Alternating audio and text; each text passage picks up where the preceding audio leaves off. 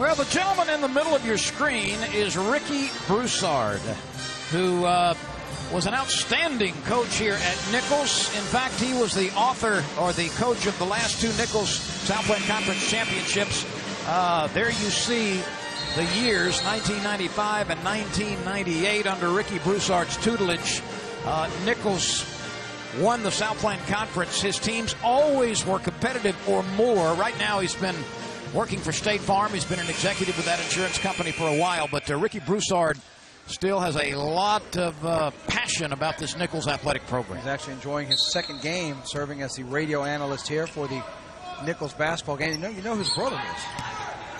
His brother, Danny Broussard, head coach at St. Thomas More.